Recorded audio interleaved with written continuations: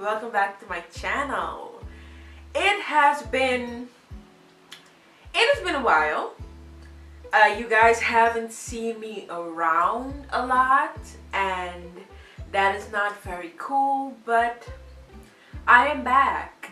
It is 2015. Happy New Year, happy belated New Year.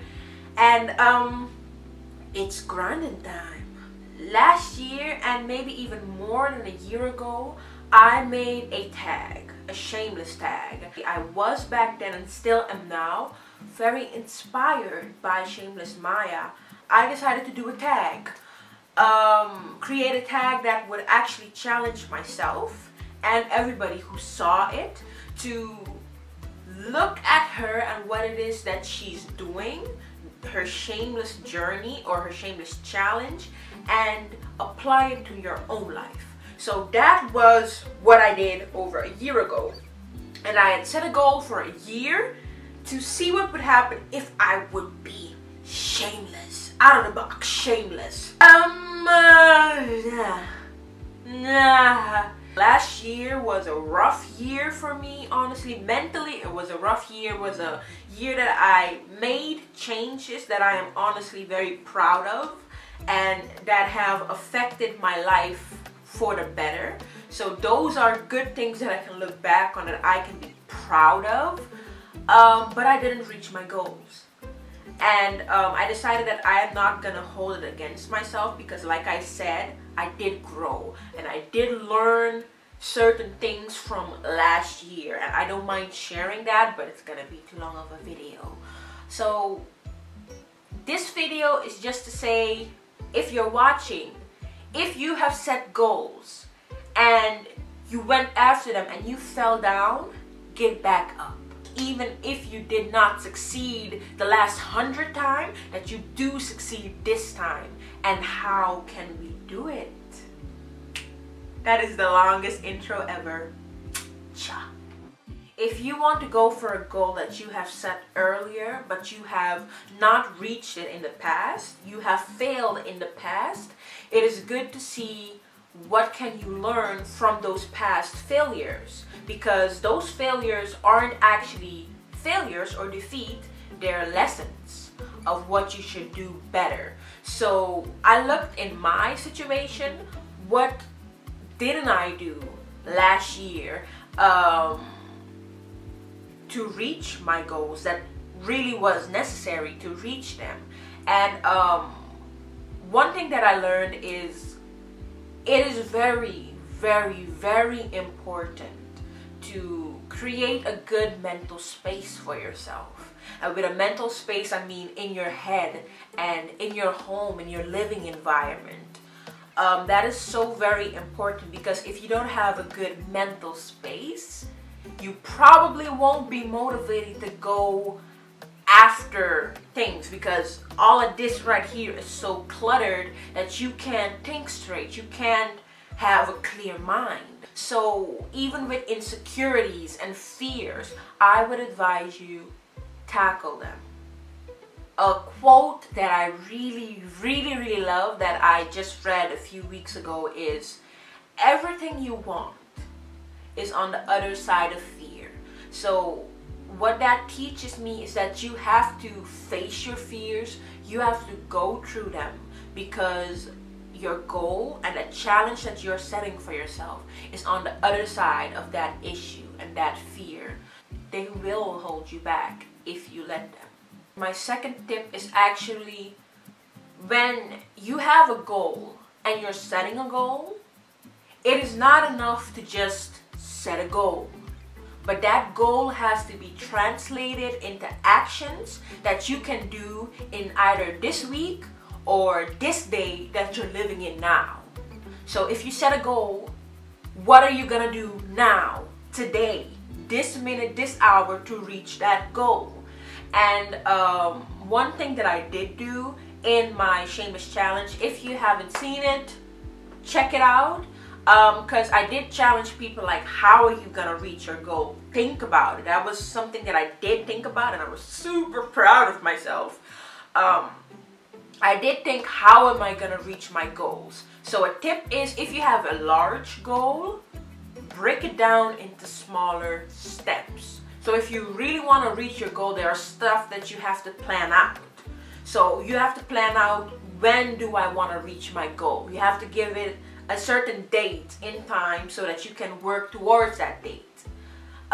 Even if you don't reach it by that date, it is not a failure. It prompts you to keep moving because time is slipping away. Another thing that you have to plan is, how am I gonna reach my goal? What do I have to do to reach my goal? And the third thing is, what you have to plan is, what am I gonna do now to reach my goal? Because that way, at least you know that you have smaller steps and things that you can focus on now, get that done, and every little step brings you closer to your big goal, the big picture that you have for you. So if you break it down into small tasks for every day, it gives you one thing to focus on at a time. And also when life hits you and challenges hit you, it might just be easier to do if you know what you have to do right now. And if you're like me and you find it very hard to plan and to stick to a plan, my advice would be to find tools. The first is a daily notebook in which you can write to-do lists. So like I said, when you try to reach a big goal, translate it into actions that you can do every day. So a tool would be a notebook with a to-do list. A second tool would be a weekly planner, so that you can just map out all your appointments, all your deadlines that you set for yourself. And the third one that I would suggest that not a lot of people talk about is just a calendar. A simple calendar on a piece of paper. It allows you to see the entire year. And what I do is I take a marker. And every week that passes, I highlight it with a marker. So if you do that every week, very soon you'll see, wait a second, a month just passed by.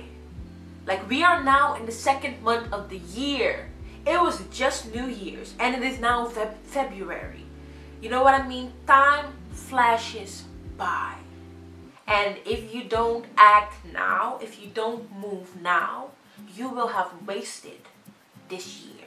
So my third tip when it comes to reaching your goals is constantly surround yourself with either people, messages, words, inspiration, just about anything that will support you in reaching your goal, but will also educate you in reaching your goals. And if you work on what's going on in here, it really helps if you have positive people out there. Always keep learning. Be sure that you're always reading, always listening to podcasts, to videos and etc. that will help you get educated in the goal that you're trying to reach. On that note, there are like a few podcasts that I would like to share. I've been getting into podcasts lately. I don't know what took me so long, but I really want to share Myleik Teele. She is the founder and CEO of Curlbox. She's awesome. She's very disciplined. She makes podcasts about networking and all that good stuff. Really check her out. She's super cool. Link will be in the description box. And also Courtney from thinkandgrowchick.com. Ooh, I love her. She is also very disciplined, but her podcasts are really on point. And I feel like she's very relatable.